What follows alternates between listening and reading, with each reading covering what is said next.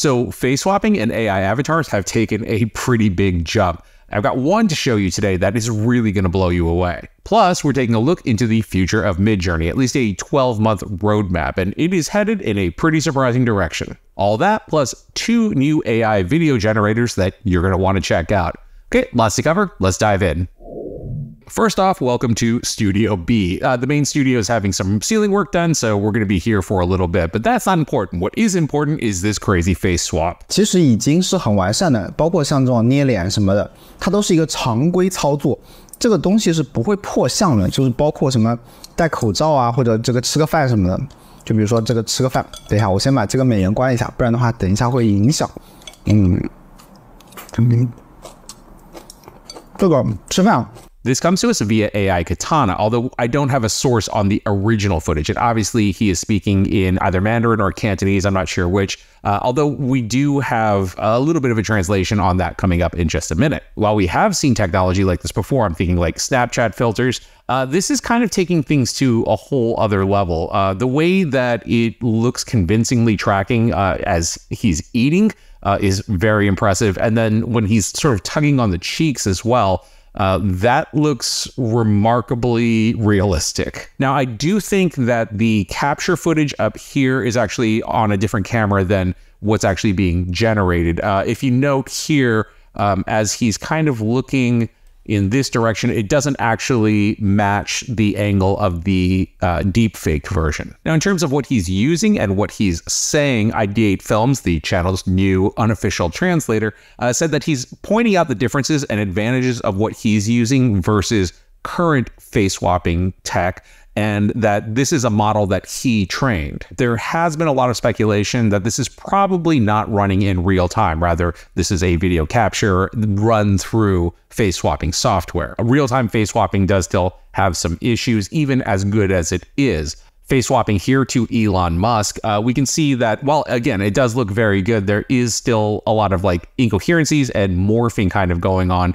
Things that would not hold up to the smell test. Though this definitely looks like it has taken a significant jump up from the last generation of face swappers, namely Face Fusion and Roop. I'll keep an eye on this one and I'll let you know what the process is as soon as we find out. Meanwhile, if I go to Amazon and all the wigs are sold out, I'm going to be a little disappointed in you all. Next up, the next generation of AI avatars have arrived, and this time they have emotions. I am very happy.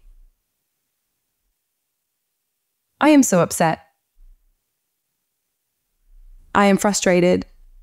This one comes to us from Synthesia. This is their new Express 1 model. Let's check it out. Now, focus on my lips. They're snappier and align more precisely with each word I say to you. And my voice. Do you hear the difference? So this is not a HeyGen type situation where you will be recording yourself in order to generate your avatar, but rather there will be pre-trained avatars for you to use, which is understandable given that this is just a look at part of their capture rig. I'll point out that I do have room for this in Studio B, so if you're looking for an additional training location, I'm here for you, Synthesia. So let's take a look at Express 1 to see how much more emotive these AI avatars have gotten. I'm not convinced. I definitely need more details. I need proof of concept. Thank you. Thank you so much for hanging in there with us. We really appreciate it. We'll learn more about Synthesia coming up soon. They have a launch event that is linked down below if you want to learn more. Moving on to some Midjourney news and essentially looking at their next 12 months. In this week's office hours, Nick St. Pierre reported that CEO David Holtz said, for the next 12 months, it's about video, 3D, real-time, and bringing them all together to non-interactive world simulator. Then we'll add the interaction layer to it. What does that actually mean? Well, it's been speculated, at least on the 3D side, that instead of generating images in Midjourney, you will instead be generating scenes, at which point you will have full 360-degree rotational camera placement control over that scene. A while back, once again, Nick St. Pierre put together a mock-up of what this might look like. Once again, this is not actually Midjourney generated. This is rather a nerf that he comped into sort of an example, but we can get an idea of essentially what this 3D feature in Midjourney might look like. Midjourney's step into 3D is really fascinating and made even more exciting by the fact that Alex Evans, one of the co-founders of Media Molecule, has joined Midjourney as a principal research engineer. Media Molecule was the developer of Dreams for the PlayStation, which was essentially a 3D creation engine. One thing mentioned in the office hours was that 3D has been held back by lack of data, but data collection efforts are ramping up. Which kind of reminded me of the Orb, kind of a long-running Midjourney. I hesitate to call it a joke. It's kind of more like an urban legend. David Holtz has described the Orb as a device which could generate and manage thousands of 3D rooms. And it does seem like Midjourney is very serious about the Orb, as they have hired Ahmad Abbas as their head of hardware. Ahmad was one of the driving forces behind the Apple Vision Pro. And we definitely know that 3D in Midjourney will come before video, although I do have 2 new video tools for you to check out coming up in just a minute. As a quick Midjourney side note, I recently did a sort of beginner's Midjourney course for SEMrush. This video is not sponsored by them. It was like a whole other gig that I did, but it is a free course on getting started with Midjourney if you're interested in checking that out. The course is not just me. There are a number of other instructors in there, but I'm the only one that handles the Midjourney portion of it. Oh, Studio A, look at you. So if you're interested in a free video on how to get started with Midjourney, that link is down below. Rounding out with the Midjourney news, they recently released a new feature called Style Random. As the command name implies, this randomizes your style. And I think it was met with a lot of like, what are we going to do with that? But as it turns out, when you start playing around with it, not only is it a lot of fun, but it is pretty useful. For an example, we're going to take an image that I previously generated. This is a gumshoe detective, rough but handsome. I don't know about the handsome part, but definitely got the rough in there. Sitting in his cluttered office, holding a cup of coffee, case folders all over his desk, light streaming in through closed blinds, cinematic still, film grain. So I am going to remove cinematic still and film grain because we're using style random and I don't want to call that out. And all we need to do here is issue the command --sref space random. And that gives us an image that is completely different stylistically and objectively much more hilarious. Everything about this screams like Lost Monty Python skit directed by Wes Anderson. But I can say I do really want this painting for Studio B. Running it a few more times, we can end up with looks ranging from anime to a very stark graphic novel look.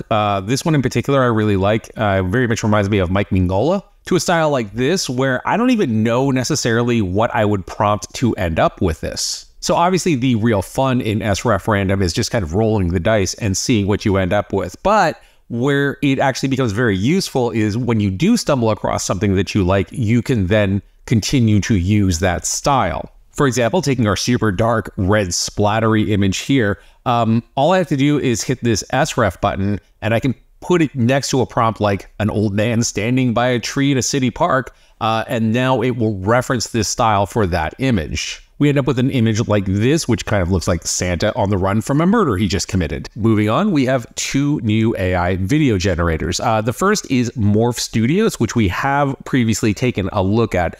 This is in beta, but the beta is just beginning to roll out now. Morph style definitely leans towards kind of an animated look, although there is some pretty interesting things that you can do that we'll take a look at in just a second.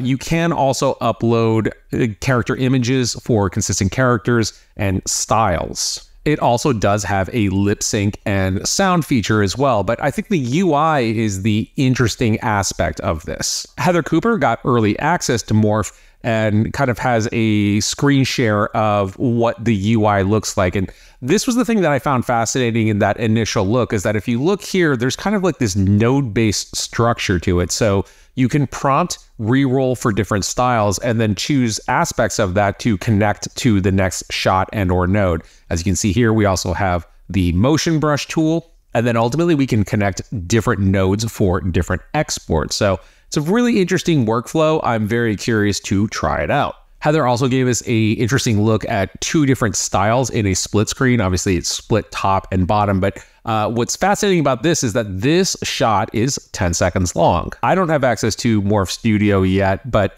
the beta is now open and they are beginning to roll access out. So as soon as I get it, I will have a deeper look at it for you. Rounding out, we have NimVidya. This is another one that is currently in beta and has a pretty interesting workspace as well. Just walking through this very quickly, it does appear that we have options for style and character. Consistent characters just seem to be a thing now.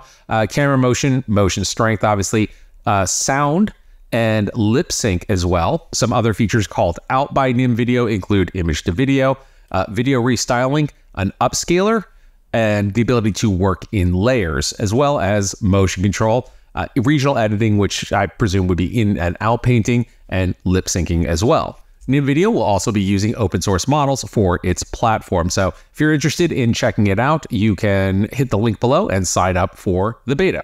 So that's it for today. I am going to go find something to hang behind me because Studio B feels a little bit on the empty side.